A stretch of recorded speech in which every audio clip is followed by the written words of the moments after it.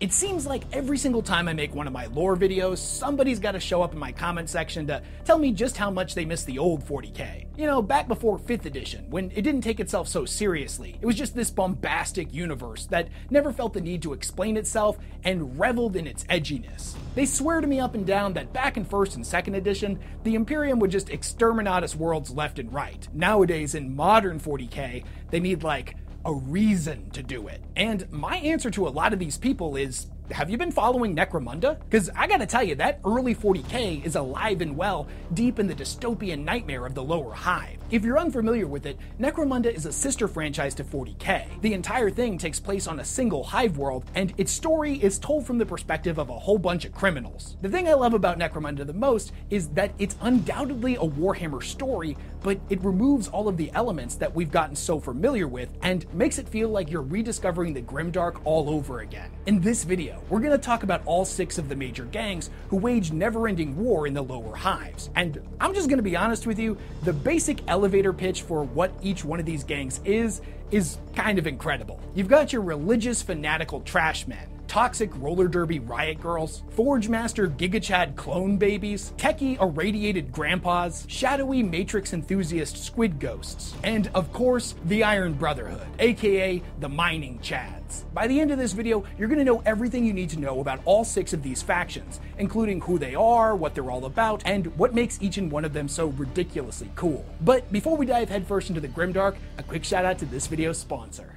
Today's video is sponsored by Holzkern, an Austrian-based company that makes some super unique and stylish high-end watches and jewelry, all centered around nature and sustainability. Their catalog features hundreds of different designs that all utilize a combination of unique materials, including wood and stone, which I think is pretty awesome. Now, personally speaking, I'm not much of a jewelry guy, but I am a huge fan of their watches. They were nice enough to let me pick out a couple to try out, and my eye was immediately drawn to the Space Dust and the Thicket. They both have genuine marble dials, but whereas the Space Dust utilizes a combination of stainless steel and rich walnut wood, the Thicket ditches the metal for a full walnut build. Now, both of these watches are fantastic, but I actually ended up wearing the Thicket a lot more often. The walnut is just so much lighter than metal, and most of the time I forget I'm even wearing this thing. Also, they're both compliment magnets, and just being honest with you, as a dude that doesn't get a lot of compliments in my day-to-day life, after I received the first one, I started wearing this thing pretty much every day. Holzkern offers free express shipping worldwide, with products arriving in 2 to 5 business days. They also offer a 24-month warranty on their watches, bandlets, and jewelry. And since they have so many designs to choose from, you're sure to find something that's absolutely perfect for yourself or as a gift for someone special in your life. And speaking of which, they're having a sale right now for Mother's Day, so you can pick up something special for the woman who brought you into this world. Use my link down in the description below and my discount code WesHammer to save 15% off your entire order. Big thanks to Holzkern for sponsoring this video. Before we dive into the 6 major gang houses, we need to better understand what this world is and what it's all about. So, Necromunda is both the name of this franchise and the name of the world that it takes place on. It is a hive world, dotted by thousands of massive hive cities that are grouped together in what are known as hive clusters. Each individual hive can be home to billions of people, and unless you're one of the few lucky nobles that lives in the spires of the upper hive, your life here probably isn't so great. The lower hives are a dystopian grimdark nightmare, and the lower you go, the less your life is worth. As the planet is an industrialized center of production for the Imperium, its hives are made up of monolithic factories and refineries. The workers here aren't viewed so much as people and more as numbers, cogs whose primary purpose is to aid the Imperial war machine. If you were to be a worker here, you would most likely spend your entire life toiling away in incredibly dangerous working environments, and you would likely die being crushed under a giant piece of machinery. Most of these factories are an OSHA agent's worst nightmare. Oh yeah, and sometimes members of the upper hive even like to participate in a good old-timey sport where they throw on a suit of pseudo-power armor and descend into the lower hives to hunt the people that live there. You know, for funsies. If all that wasn't bad enough, law and order is not something the higher-ups are exactly keen on enforcing here.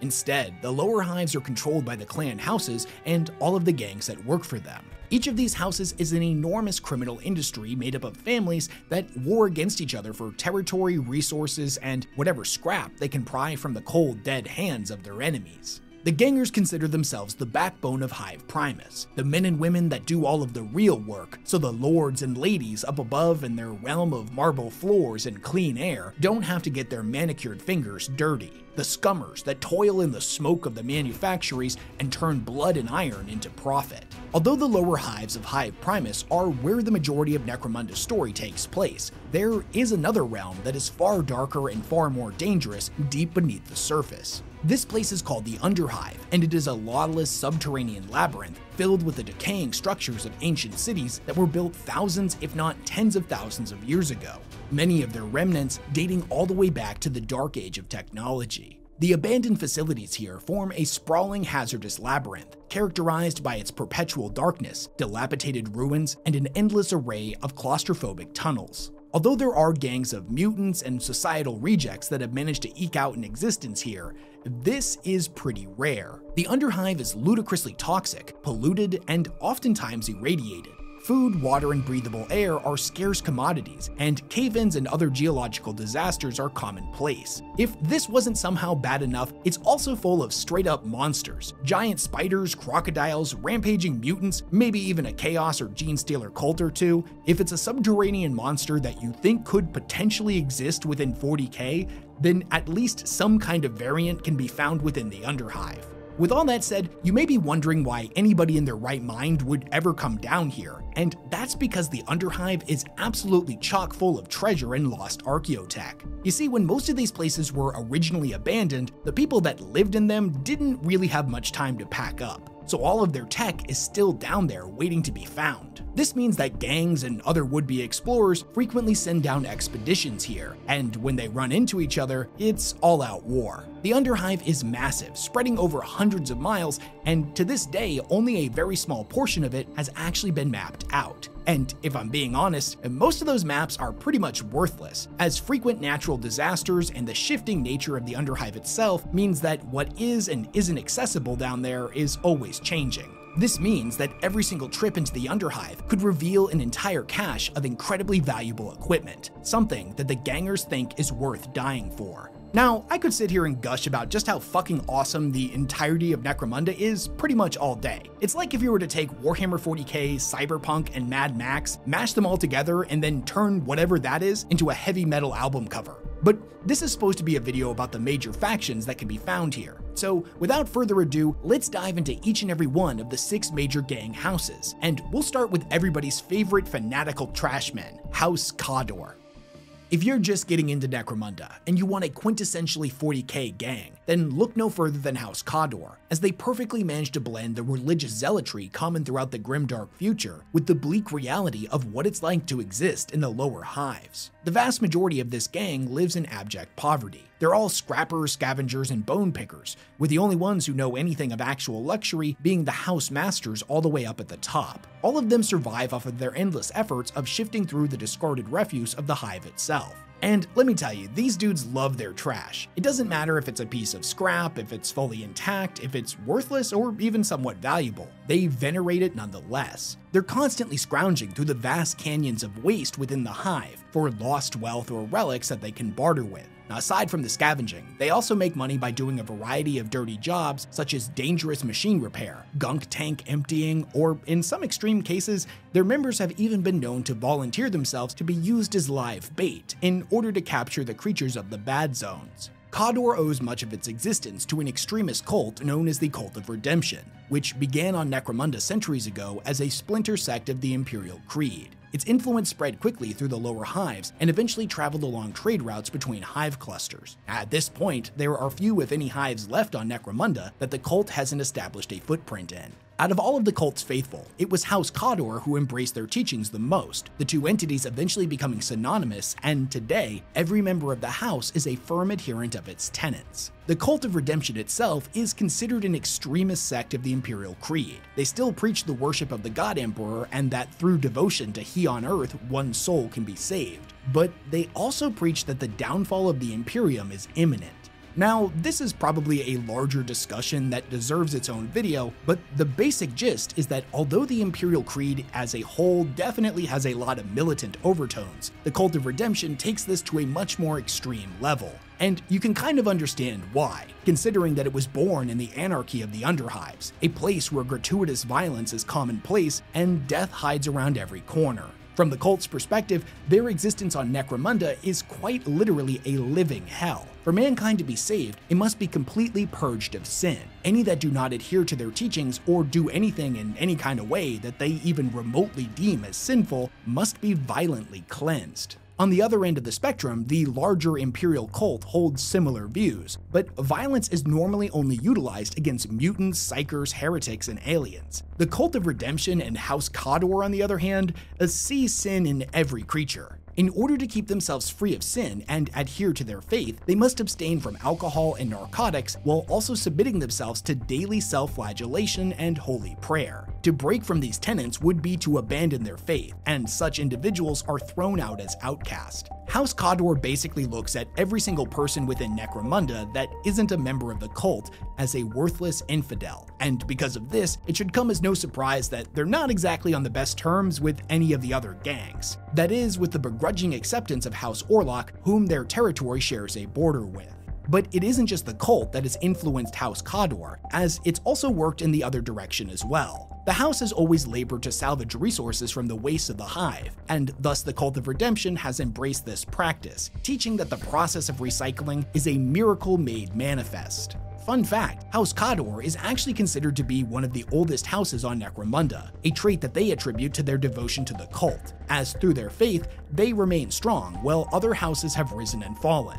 That being said, this isn't exactly possible to confirm, as their records are pretty sketchy at best. They may not be rich in wealth or resources, but they make up for this by being rich in spirit, and there is a certain appeal to the cult. It offers simple truths in an uncertain universe. Though the lives of its members may not be glamorous, they do have a unified purpose, which year after year ends up attracting a ton of new recruits. It's a generally held belief that their rapid increase in size is due to their faith being used to convert outcasts and rejects. But there are also a lot of dark whispers of what are known as child harvesters that are said to prowl the dark streets to kidnap lost youths. They then conscript them into their house and brainwash them into the cult's teachings. Whether or not these rumors are true or not, though, has yet to be confirmed. Within the house itself, men and women are highly segregated at every conceivable level. It's not that they view one gender as superior to the other, more so that they have very conservative views when it comes to the traditional role of the sexes. The only time they ever see each other is under strictly ritualized circumstances. The vast majority of their crusaders and gang fighters are male,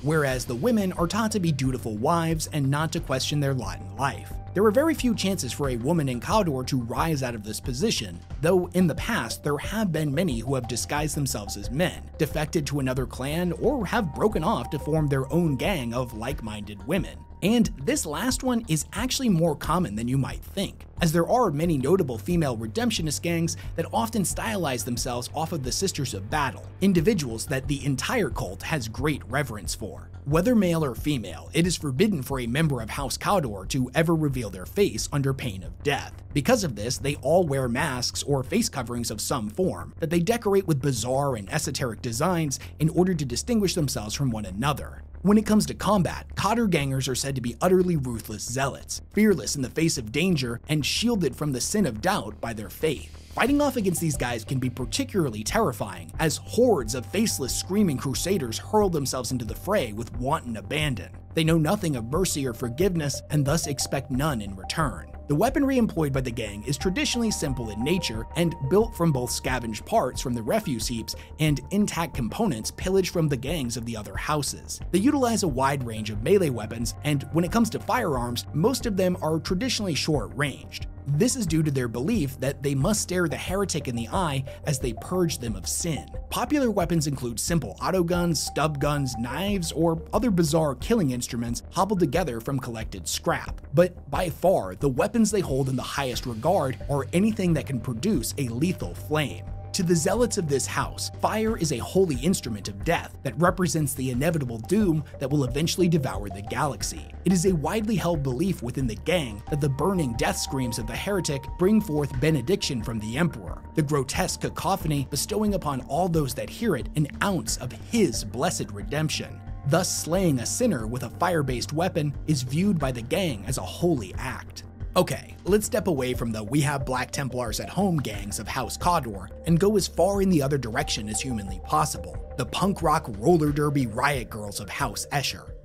House Escher, also known as the House of Blades, is perhaps the most instantly recognizable and, at least in my opinion, iconic of all of the gangs found on Necromunda. These ladies are responsible for the creation and distribution of almost all the drugs within the Hive cities, whether that take the form of combat stems, recreational drugs, exotic chemicals, poison-based weaponry, and everything else in between. Two notable examples being the growth hormones used by House Goliath and the rad purgatives used by the Van Saar. And I just gotta say, I kinda love this, as it adds an interesting twist of dependency to the already complicated and hostile relationship between the gang houses. Because having a stranglehold on the drug market is incredibly lucrative, and a good portion of House Escher's competition is dependent on their products, they've managed to carve out a considerably powerful notch for themselves in the hierarchy of the clan houses. Making or breaking an alliance with them is not a decision to be made lightly, as a constant supply of chems at a good price can keep a house prosperous, but if that supply ever comes to an end,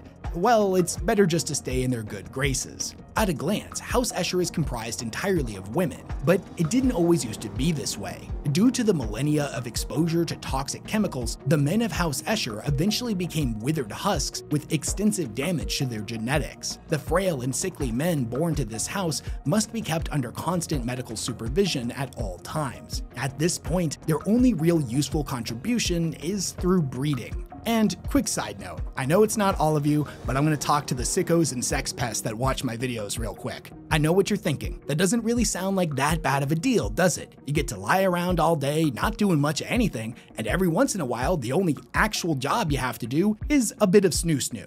But the house technology has progressed to the point where procreation the old-fashioned way is rarely ever done, and more commonly, it's done through simple chemical stimulation. So it's not as great as you think it is. This dynamic has become so normalized for the ladies of Escher that they look down on and pity all men for having the misfortune of not being born a woman.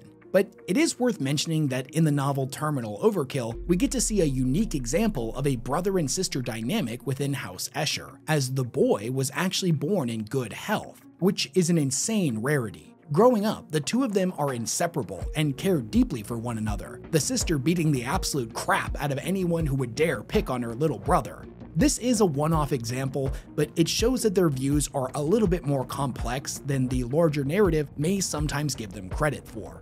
Anyways, when it comes to how the house is structured, the ruling figurehead is known as the Matriarch Primus. This individual is viewed as their queen and is a role currently filled by Adina Sabine. Beneath her is her Council of Crones, each and every member being the most prominent figurehead from the most powerful Escher families. Underneath the Crones are the Matriarchs, the Shivers, the Gang Queens, and the Chemist clans. Each gang leader in the house rises through the ranks through actions of destruction, violence, and furious intelligence. Most of them come from a life of crime. They may have been narco-terrorists, riot girls, or even failed combat STEM test subjects prior to being recruited. If one particularly promising ganger begins to make a name for herself, other house gangers will start to follow her lead. They will match how she acts, what she wears, and even how she likes to kill. But none within the gang would dare try to overshadow her. The Escher combat style stands apart from the other houses of the Hive. As for them, killing is often seen as an art form, an expression of their lethal skills. This translates to them using a wide variety of unorthodox methods of murder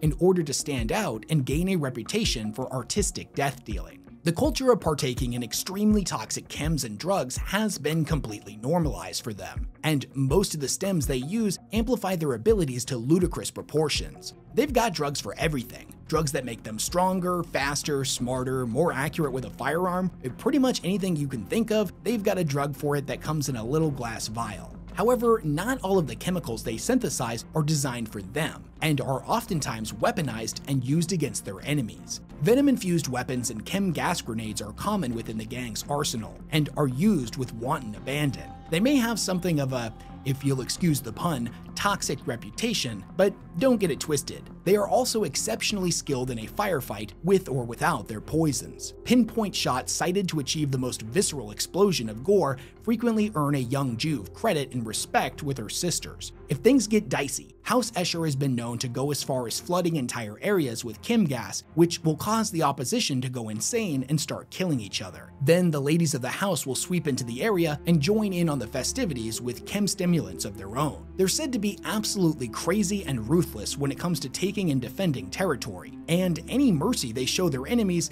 is nothing more than a facade. To those who have been captured by the Escher alive, the lucky ones will just be subjected to ruthless beatings before being ransomed back to their respective house, whereas others will end up the unwilling guinea pigs of all of their new experimental concoctions. If the other house decides that the hostages are not worth paying for, and the Escher ladies decide that they've outlived their usefulness as test subjects, they'll likely be thrown into the firing range so the gang's Juves can get a little bit of target practice in. House Cawdor and House Escher may not have a lot in common, but they both agree that it's important to recycle. Because their house has grown so large and powerful, their gangers commonly develop pretty inflated egos. They feel no need to hide in the shadows like lesser gangs, and their hideouts are traditionally loud and flashy, real classy upscale establishments, at least, by lower hive standards. The deceptive opulence of their strongholds causes their reputation to spread via word of mouth and constantly attracts new recruits looking for a better life.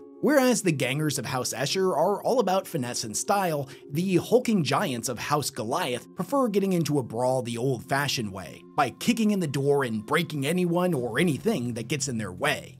The Goliath are the youngest of the 6 major gang houses, and their history is pretty dark. You see, early in the 40th millennium, the at-the-time ruler of Necromunda, Lord Alberoth Helmar, got it in his head that things in Hive Primus sure would go a lot more smoothly if they had a race of superhuman slaves to do all of their hard work. Especially all of the work that was too dangerous for normal people to do down in the deep irradiated areas of the Underhive. In order to turn this into a reality, he arranged a contract between House Van Saar and House Escher to use all of the technology and chemicals at their disposal to come up with a new subservient race of abhumans. The early results were not exactly successful, and they ended up with a whole bunch of unstable genetic abominations. But eventually their work would begin to bear fruit, and the first of the Goliaths were born. These guys weren't particularly intelligent, but they made up for their lack of brainpower with a frankly irresponsible amount of muscle mass. Ironically, these guys seemed pretty docile at first and made for effective workers, but that all changed in the year 519 of the 40th millennium, when the death of Lord Alberoth led to the Goliaths finally revolting.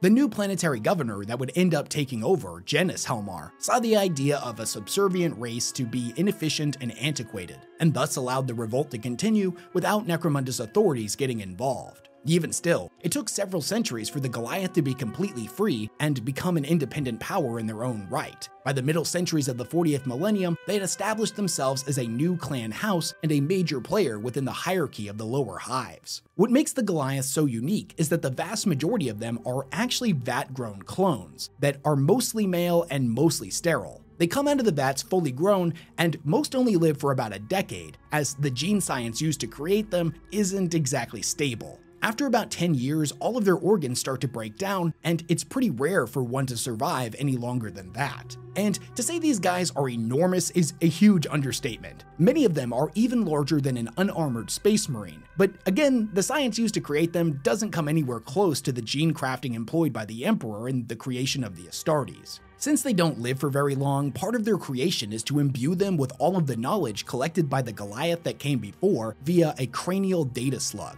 This means that the Goliath are kinda like orcs in that they are birthed into the world fully grown with a baseline understanding of their planet, their place within it, and all of the knowledge needed to contribute to their household. Debate on whether or not these guys technically meet the criteria to be considered abhumans or not has gone back and forth for centuries, but as of today, the representatives of the Adeptus Terra that are stationed on Necromunda have deemed them sanctioned to live and work within Hive Primus, so long as the current Lord Helmar continues to monitor their developments. When we look over at Goliath culture, they are easily the most straightforward of all of the house gangs. And from their perspective, the entirety of their moral code could be boiled down to the phrase might equals right. The house prides itself on its hulking gangsters that are made using the best gene smithing and the most potent gene altering chems available on Necromunda specifically. Often such chems are bartered for or stolen from House Escher, fueling their age-old rivalry. These big, thick boys, and in fairness, a couple of ladies, use their bulk to work grueling jobs in the foundries that are the house's main source of income. Their short lives are filled with backbreaking labor and gratuitous violence. But as any gang worth its salt will tell you, money isn't all about fighting. You have to have other revenue streams as well. To this end, all of their territories maintain a series of forges and refineries, where all of the gangers will pump out iron, whether this be used for building materials that they can sell or an endless supply of new weapons for the gangs. The organization of House Goliath is also pretty straightforward. There's a supreme ruler known as the Over-Tyrant, who holds dominion over both the clan and the flow of strength-enhancing narcotics. Beneath him are his alphas, renowned for their brutality, and rare amongst the Goliath, the alphas are all naturally born, thus having longer lifespans. The other 99% of the house is made up of vat-born gangers. And no matter where they are in the hierarchy, all of these dudes are addicted to strength. And that addiction is not just a turn of phrase, as in they are quite literally addicted to the chems they use to continuously grow their muscles way past their human limitations. And sure, on an individual level, this may seem like a bad thing, but the House Masters of Goliath have turned this into an advantage for the entirety of the clan. They've come up with these things called chem collars that are fitted around the neck and inject just a little bit of stems and drugs at a time. This keeps the gangers from ever having to experience the deadly withdrawals that would happen if they were to go cold turkey, and it makes sure they stay addicted and thus loyal to the house. Ironically, if they were to suddenly stop consuming these drugs altogether, their muscles wouldn't necessarily atrophy like you might think. Quite the opposite, in fact. They would start violently growing out of control. Their skin would rip apart and their organs would slowly begin to be crushed under their immense bulk. If not treated quickly, this almost always leads to a particularly brutal death. So because all of these Goliath gangers are addicted to these drugs, and the House Masters control the supply of those drugs, their loyalty is basically assured. However, there are rumors of a subsect of Goliath gangers that exist deep within the Underhive that have replaced those drugs with some form of black market chems, and thus they are their own masters. Whereas most Goliath gangers are characterized by their simple minds and huge muscles, the leaders of the house are said to actually be pretty cunning, intelligent, and ironically charismatic. They make for excellent leader figures in combat operations and thus never actually work the forges themselves. Grunt work like that is left to those beneath them. Because their primary role is to seize profit and territory for the gang through brutal violence, they are often better equipped than all of the other Goliath members. They're gifted with the best armor, weapons, tools of destruction, and a pick of anyone they want in their crew. And when it comes to Goliath combat tactics, I'm just gonna go out on a limb here and assume that you know where this is headed. The Goliath have no interest in being subtle. Fancy tactics, cunning blows, stealthy ambushes, etc., etc. Those are all the tools of a coward or a weakling. Instead, they prefer to close the gap between them and their enemy as quickly as possible, striding through a hail of bullets and explosions like it's nothing to them. Through the correct application of strength, stamina, and resilience, they make the impossible possible. If, however, it doesn't exactly work out as they planned and several of their juves end up exploding into pillars of gore and vaporized viscera, they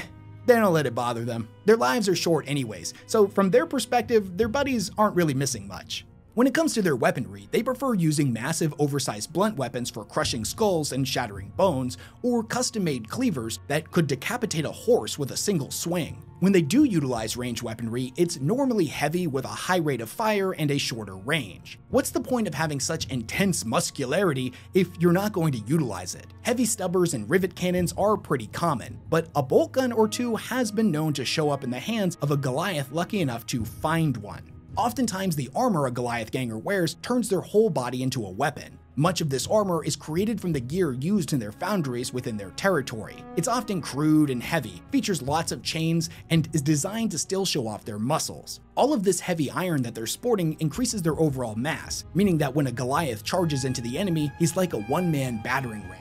Other than territories held by the other clan houses, the ones that they like to go after normally take the form of abandoned sledge heaps, rad-cursed manufactories, or even sump forges, and all of these places are normally pretty radioactive. Anyone who has not been given the gene gifts of House Goliath would likely succumb to the constant level of rat exposure here. When they do take new territory, anyone that was there before, they oftentimes will enslave and put to work in the forges. These scrawny weaklings might not be worth much in a fight, but they can still be used to produce resources and equipment for the house. Now, I know this might come as a surprise to you, but trade negotiations, which are a pretty common thing amongst the gang houses, even though by all accounts they're pretty commonly at war with one another, are not a tradition the Goliath are really about. They only form alliances or trading pacts when absolutely necessary, and traditionally will only barter for technological items or drugs that they don't have the means of producing themselves. Only a fool would willingly enter into any kind of pact with the Goliath, unless they are absolutely confident that they have the means to protect their assets.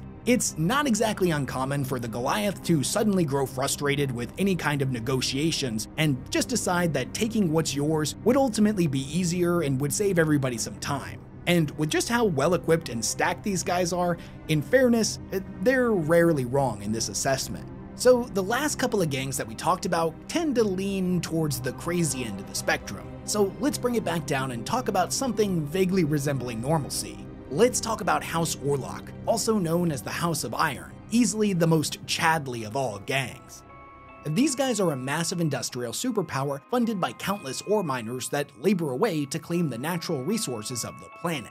Their control of the ore supply is so strong that even House Goliath oftentimes has to rely on them for ores for their furnaces. Over time, they've expanded their operations beyond the hives themselves, creating a stranglehold on the convoys of materials from the slag heaps that lie in the ash wastes. These guys have been on friendly terms with House Escher in the past and have a long-standing rivalry with House Delaque. This house got started back in the 38th millennium and was actually formed by a bunch of ash waste nomads. You see, one of these dudes was named Orlock, and he had something of a reputation for being rather prosperous. And that couldn't be more spot on, as one day when him and his family were out in the wastes, they got caught up in a severe dust storm that was powerful enough to flay flesh from the bone. Well, thankfully, they stumbled upon a mysterious ancient shipwreck and ended up taking shelter inside. And this wasn't just any old junker craft, oh no, it was absolutely chock full of ancient archaeotech worth a sizable fortune. Since nobody else knew the ship's location, him and his family were able to siphon off pieces of it over the coming years, until they had amassed a considerable amount of wealth. It got to the point where Orlock grew powerful enough to threaten all of the other minor clans into allying with him, or risk being destroyed. After he had amassed a considerable amount of allies, he declared war on one of the most powerful households at the time, House Orlund. Orlund and the newly formed House Orlock waged a brutal road war against each other out in the waste for multiple decades. Realizing that this war could drag out indefinitely, Orlock used his ridiculous charisma to bring in even more lesser houses to his side. The newly ratified House of Iron continued to grow stronger and stronger, eventually destroying Orlund and absorbing all of their territory and resources. Now, I would forgive you just from a glance thinking these guys don't look all that impressive. They're not hulking abominations like Goliath, they don't have the poisons of House Escher, and they aren't a frothing horde of zealots like House Cawdor. For the most part, they seem like totally normal, functioning members of society. Honestly, if you allow me to get a little bit meta here, they're the ones that remind me the most of real-world powerful crime families. And the notion of family and loyalty is very important to them. Their house motto is gang before house, house before the rest. It is a motto that is commonly referred to as their code of iron. Their strong family bonds ensure that they can rely on each other and their indomitable fighting spirit to face off against any challenger. House Orlock is ruled by a bunch of notable clan families, the largest and most powerful at the top being Clan Orlock. Beneath them are the other allied families who have married into Orlock, each having their own role to fill and sphere of influence. Clan Kamen, for example, is the masters of mining, whereas Clan Cinderjack rules over the engine cults that create all of their vehicles. Beneath all of these families are individuals that the gang just refers to as drudges, serf workers, peasants, and, of course, all of their indentured servants. Now, in other gangs, these individuals wouldn't be seen as anything better than slaves, but Orlock views them a little differently. Every single person, no matter where they come from, has potential.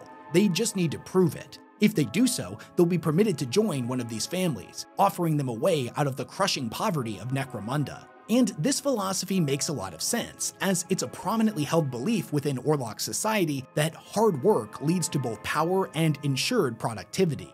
As long as you can work, there is a place for you in House Orlock. Be you man, woman, child, elderly, disabled, it doesn't matter. And whereas that sounds good on paper, what this traditionally ends up looking like in practice is a life of never-ending servitude working deep in their minds. It's stable work that will support you, but if you actually want a better life, the best path forward is to prove your worth and loyalty to the house and take up arms as one of their gangers. The weaponry produced by House Orlock is famed for both its sturdiness and reliability. They do not view their guns as disposable, and each one they produce is expected to be handed down from fighter to fighter for generations. They might not be as fancy as anything from House Van Saar, nor as cheap as anything made by House Cawdor, but most importantly, their guns are dependable. From their perspective, if a weapon cannot be relied upon to fill their enemies with iron slugs whenever the trigger is pulled, then it has no business being in the hands of one of their gangers. As a result, autoguns, stubbers, and shotguns tend to feature prominently in Orlock gangs. Although House Orlock does seem to be more united than the other houses, infighting does occur. Often, when one of the lesser families gets it in their head that they should be the one at the top of the pecking order. These rebellions don't normally last very long, and order is quickly re-established. The house's control over their territories has been carefully orchestrated, and loyalty is strictly enforced. If anyone should be brazen enough to speak of rebellion, they will soon be subjected to the business end of a psi whip or electro goad, until nothing but blind obedience remains. Now, despite these scuffles, Orlock is united in its purpose of production, thus their industrial output is considerably above average and their gangers are more well-equipped than most. At the end of the day, life on Necromunda is both miserable and incredibly dangerous. House Orlock offers those that swear loyalty to them and are willing to work a path to success. But they rule over their territories and all those that toil within them with an iron fist. Not only this, but they have successfully utilized campaigns of propaganda in the past to turn any ire against the house back out towards the other gangs. In the face of such terrible adversity, it seems unavoidable that the gangers of House Orlock would develop the creed of the Iron Brotherhood, us against them. With it, they always have brothers and sisters to fight at their side until death. Without the creed, they are alone against a hostile universe. However, if someone doesn't live up to this creed, the gang will show them no mercy. It's not infrequent for an Orlock Juve to turn up in a ditch with a knife in their back should they flee a fight, leaving their gangmates behind to die. For Orlock gangers, the gangmates need to be just as reliable as an Orlock-stamped slug thrower.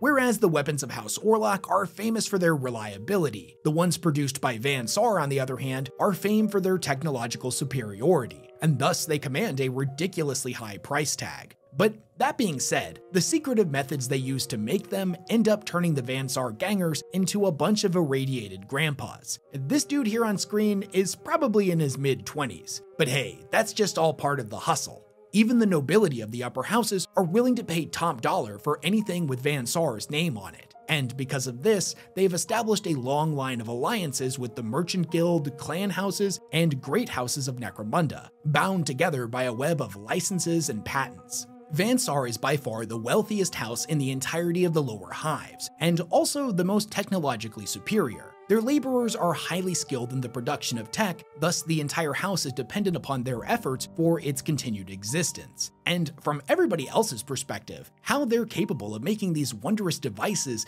just doesn't really make a lot of sense. Gang warfare in Necromunda is normally characterized by a lack of resources and weaponry that's anything but sophisticated. Hell, the longest running joke in the Necromunda tabletop community is that the humble las rifle, which in the 40K tabletop game is considered mass-produced garbage and has abysmal stats, in Necromunda, that's military-grade weaponry, baby. It's one of the best guns in the game. Gangers have killed for far less. And although there's a lot of truth to this meme, when you look over at Van Saar, their forges are pumping out plasma cannons, multi-meltas, shock mauls, even weaponry that's particularly rare for 40K standards like grav or rad guns, which I think we can all admit is a little bit more powerful than a las rifle. The secret of how they're capable of producing all of this stuff has been closely guarded for generations and is known to no one outside of the house. Much like just about everything involving the Van Saar, their early history is clouded in secrecy, and there's a lot of conflicting reports on how exactly they got started.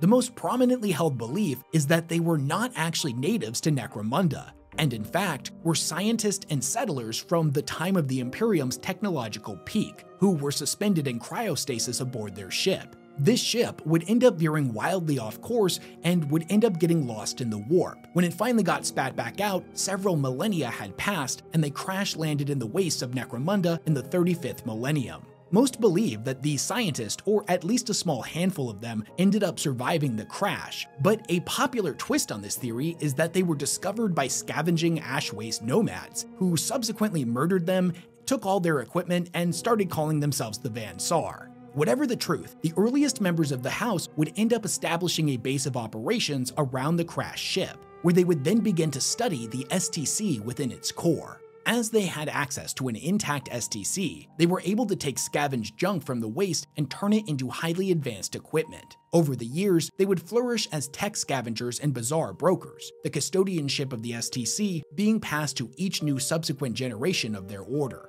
Under the rule of an architect named Satyr Davos, the gang would seek to establish itself a monopoly on all technological resources on this new world, with the ultimate goal of returning the Van Saar to the glory days of the lost age they originated from. 2 millennia would pass, and after their previous leader disappeared, the Council of Architects would end up moving the STC, and thus their base of operations, into Hive Primus, as to better keep it safe. By the time of the 38th millennium, the Van Saar had established themselves as a massive center of power, even rivaling the, at the time, current most technologically powerful house, House Hera. And these guys did not like the Van Saar trying to muscle in on their techie territory, so they responded with cyber warfare, unleashing cannibalistic codes into Van Saar's Cortex vaults. And under normal circumstances, their strategy very well may have worked out. There's an alternate reality out there somewhere where the Van Saar were destroyed and House Hera still remains in control of all of the technology on Necromunda.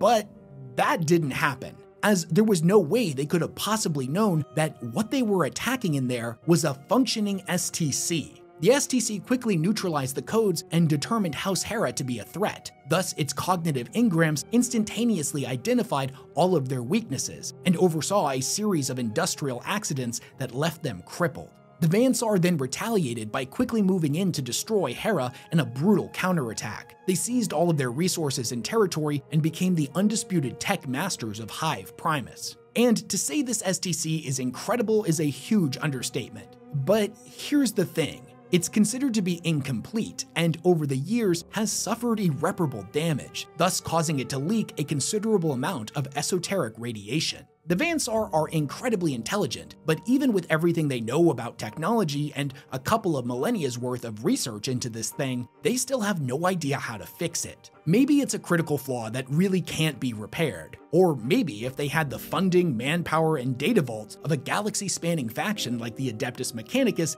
maybe it could. But at the end of the day, they don't. And it's not like they can just contact the Mechanicus for help. If they were to do that, the Tech Priests of Mars would immediately launch a crusade on Necromunda to take it by force. Continued use of this malfunctioning STC has caused Van Saar scientists and gangers to rapidly age, doing irreversible permanent damage to their bodies. This is why most of their members look like a bunch of tech-savvy grandmas and grandpas. However, from their perspective, this is a small price to pay for continued access to the STC's seemingly infinite wisdom. The radiation within their main estate is so potent that every person living within Van Saar must spend most of their time encased in specially designed suits that regulate their damaged organs and polluted blood. When it comes to recruitment and how the Van Saar choose their leaders, they differ from other houses in that they prefer master crafters, tech scriveners, and cognus scholars, rather than the typical run-of-the-mill violent rebellious misfits. From their perspective, it's like, yeah, you kill people real good, and that's cool and all. But do you know how to code? Because that's kind of what we're looking for. To the Van Saar, their gangers are more than just weapons and tools to be used and discarded. They're inventors, scientists, and artisans. Many would even argue that their knowledge and understanding of ancient imperial technology potentially rivals that of many sects of the Martian priesthood.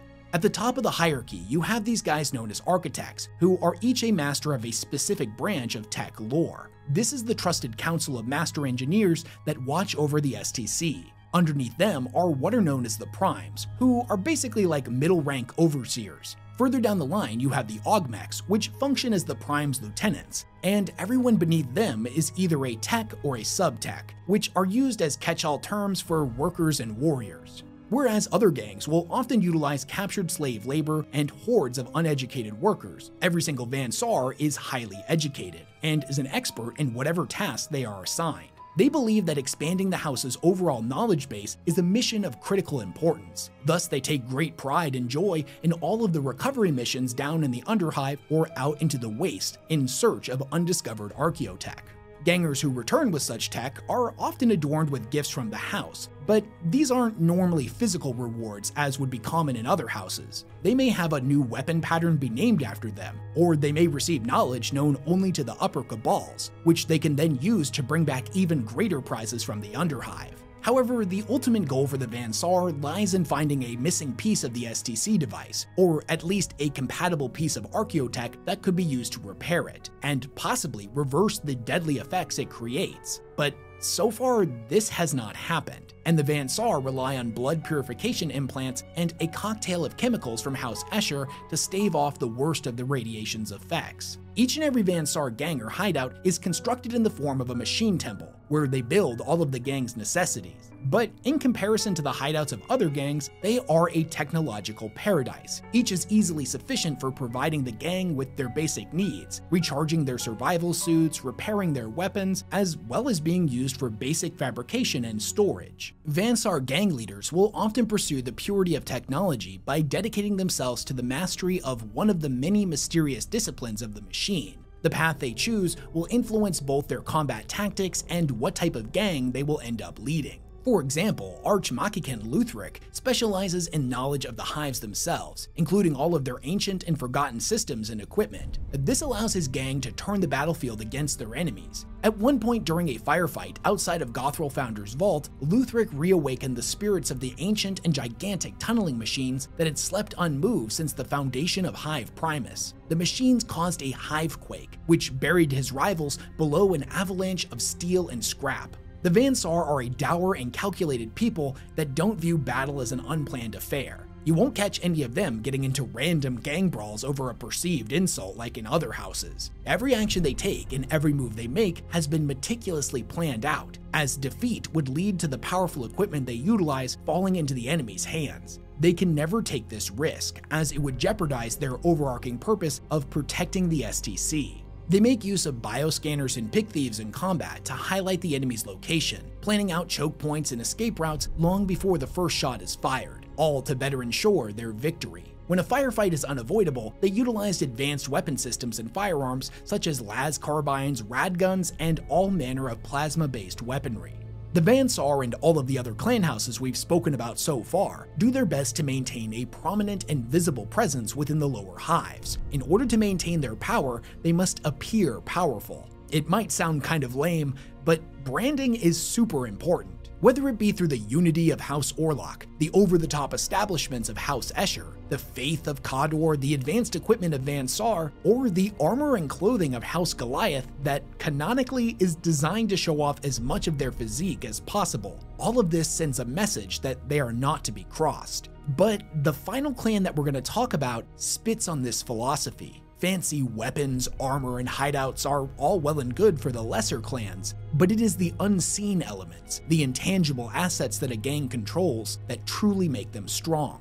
Turns out, the most valuable resource on Necromunda isn't money or weapons, it's information. Something as simple as an idea or a rumor can cause more damage over time than any firearm.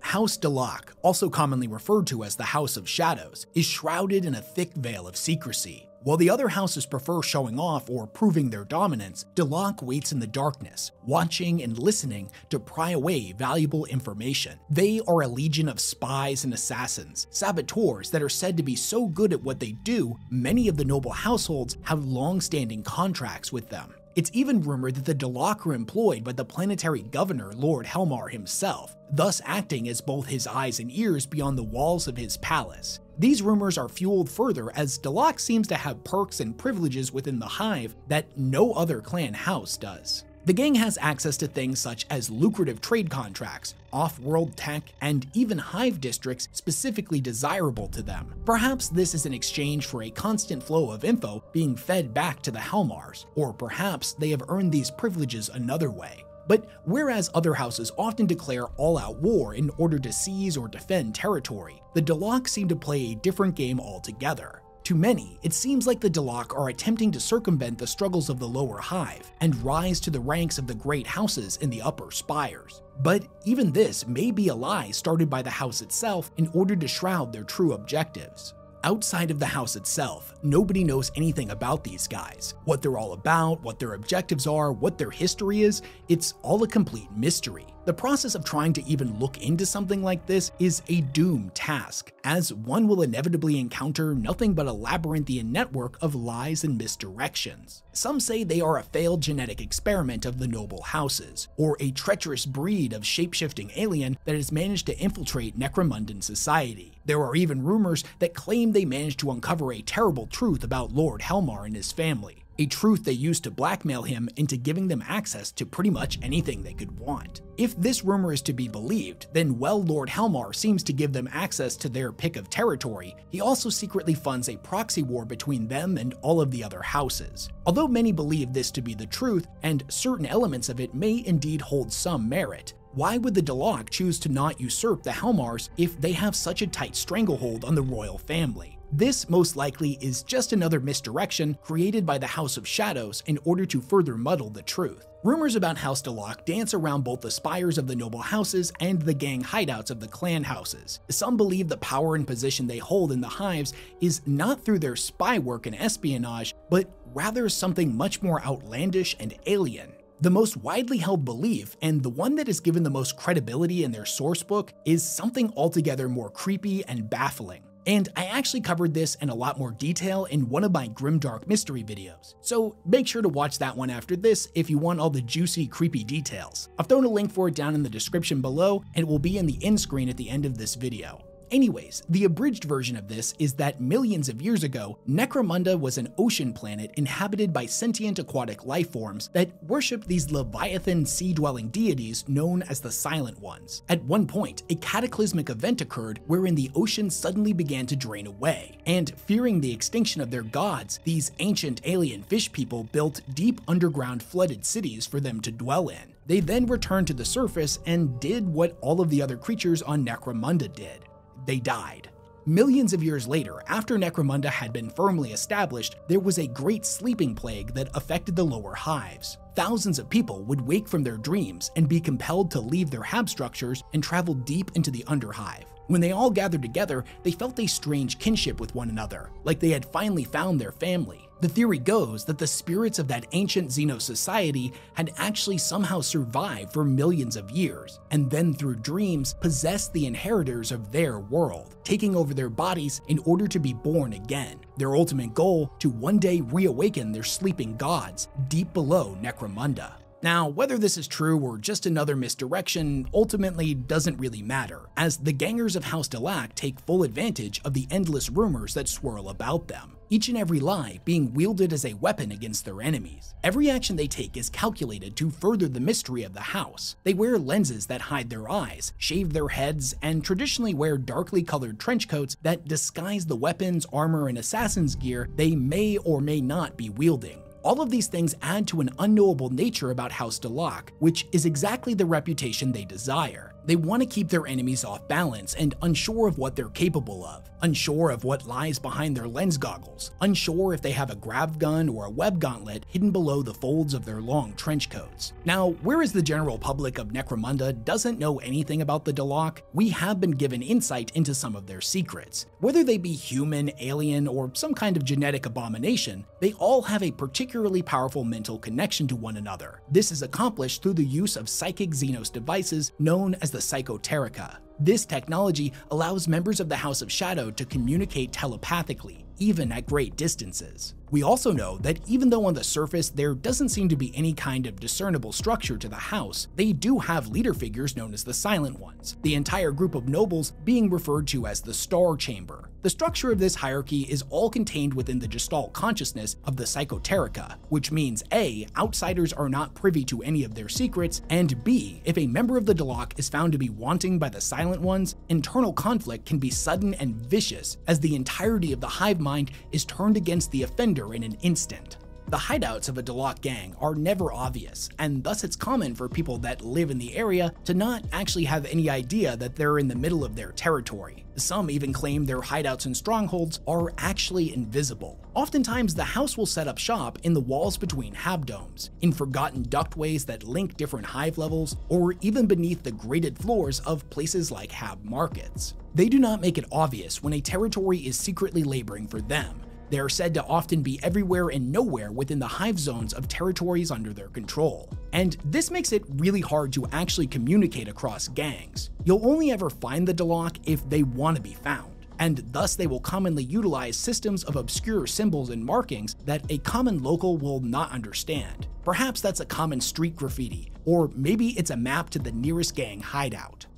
And that was all 6 of the major clan houses in Necromunda. Which one of them was your favorite and why? Are you a fan of the fanatical trash masters, or are the rock and roll roller derby chicks more your speed? If this is your first thing that you've watched on Necromunda and you're just getting into this sub-franchise, it's important to know that this isn't all of the playable factions. Necromunda is absolutely massive, and over in the tabletop game, there's a whole lot more, from the corpse grinder cults, the squat prospectors, the ash waste nomads, etc., etc. I absolutely adore this franchise and think it's ridiculously interesting. It's a setting full of all kinds of crazy, over-the-top characters, factions, and locations. And personally, I'd love to do more Necromunda content in the future, so if you want more videos about this crazy hive world, then definitely let me know about that in the comment section. As if I'm just being honest with you, I'm not really anticipating this video getting a lot of views. So if you want to help me out, make sure to check out Holzkern by using the link in the description of this video, as well as code WesHammer to save 15% off your entire order. With the exception of the Imperial Fists that recruit from this world, there's a particular lack of ceramite-clad super soldiers in Necromunda, which sadly often equates to this amazing franchise getting a lot less attention than it rightfully deserves. So if you want more Necromunda content, definitely let me know about it in the comments section. Anyways, big thanks to everyone that supports the work that I do, and I'll catch y'all in the next one.